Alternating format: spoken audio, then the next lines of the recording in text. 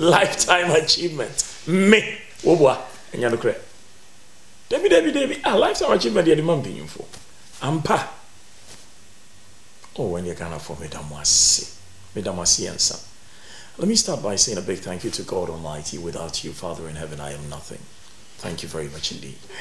And I want to say a very big thank you to two very fine people who traveled all the way from Adansi, from very humble yet dignified beginnings, to settle in Tema and start an enterprise that gave me access to turntables.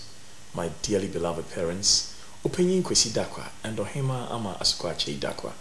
I love you to bits. Thank you very much indeed.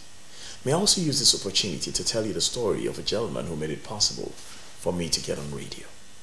He met me in the streets of Tema where he and I both lived, and he told me about a company that was hiring new staff for a station called GBC FM 95.7. He had heard me play records and rap in a little nightclub called Big Daddy's Palace at my father's hotel in Tema called Jatokrom. And he said, you know, I've heard you play and I've heard you speak. I think you should bring your game to a national audience. Those were his words, not mine. He was the presenter of a fine show on national radio called Solid Black. Carl Ajiman Bannerman is the man who told me about the opportunity at GBC. So he opened a door for me that made it possible for me to open doors for others too. Thank you very much, Carl Ajiman Bannerman. I doff my hat with respect to you. I also want to say a very big thank you to those fine organizations that created the stages and made it possible for the likes of me to bring their performance and their skills to a national audience, to Pioneer Tobacco Company, to Accra Brewery Limited, to The Mirror in Ghana. And I want to specifically say a big thank you to Mr. Kofi Selby, who was Marketing Director of PTC, Mr. Jimmy Aiden Ogdi, Mr. John Cobnard Richardson, Mr. John Warman, and Mr. Gedilai.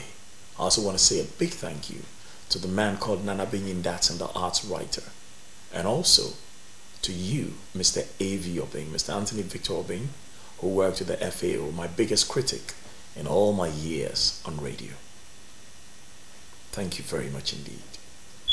I started as a DJ, and it showed me how to communicate with people.